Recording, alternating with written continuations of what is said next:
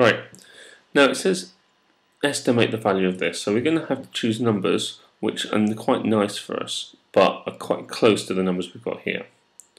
So I would say this, and I'm going to use wiggly equals because it's not exactly equals to. The square root of 99 is going to give me an answer quite close to the answer for a square root of 100. And the square root of 19, sorry, not the square root, just divide by 19 is going to be giving me a similar answer if I divide it by 20. Those numbers are quite a lot easier. Now, I'm using straight equals now because what I'm about to do is the same as here, just this was approximately equal to that. Square root of 100 is 10, so I'm doing 10 divided by 20. 10 over 20 cancels down, gives me a half. Okay, nice, easy, straight 2 marks.